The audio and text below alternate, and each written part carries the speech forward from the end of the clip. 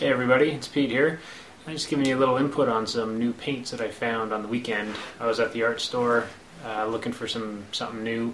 I usually do that once every couple weeks, go down to the art store and look for a different product, new paints, something to experiment with and how I can incorporate into my paintings, either my fluid pours or my surreal representational, my surf art. And I found this great brand, Pebeo, P-E-B-E-O. High viscosity tube paint, and I bought the iridescent line. They have a full regular line, but I really was attracted to the iridescent just because they had some funky cool colors, and I thought I'd give them a shot because I think they'd be really interesting in the fluid pours. And here's the result of one of them. You know, you can see quite a bit of the gold iridescent in there. It turned out quite nice,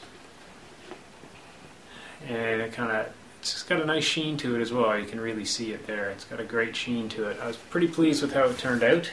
And I haven't used all of the colors, but they're coming.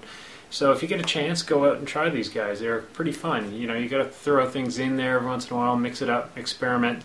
Don't be afraid to make mistakes. You know, if you just make a mistake, let it dry, paint over it. You don't have to go buy a new canvas, just kind of repaint it.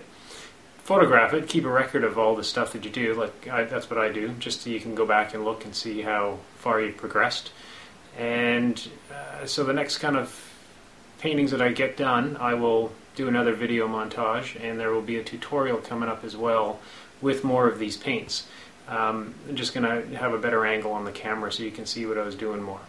Alright, if you have any questions, let me know, and have a good one. Bye.